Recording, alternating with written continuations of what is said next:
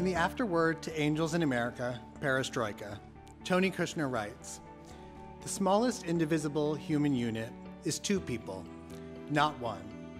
One is fiction. From such nets of souls, societies, the social world, human life springs."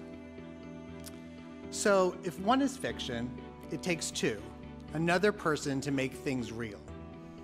Visibility, leading an out, proud, and free existence as an LGBTQ person, can only truly take place when there are others to bear witness, when there are others to offer support, to create community, to teach, and to be taught.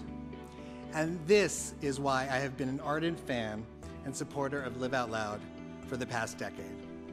It's Live Out Loud's clear and elegant mission to create that net of souls, that wellspring for today's LGBTQ students. But how do they do this? It's very, very simple. By connecting those students to positive role models and affirmative experiences in our community. And then they provide them with the opportunity, and then they provide them with the means to achieve academic success, healthy relationships, and rewarding careers. It's been a privilege for me to do this. All I really do is leverage my blessings. I have them in full.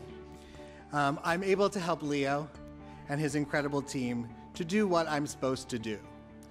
Mentorship, you see, in the broadest sense, is our best insurance for the health of our community's well-being, but it's also the best way for us to continue to surface the community's priorities, dreams, and challenges. If we don't talk to our students and the youth among us, how do we know what to focus on next?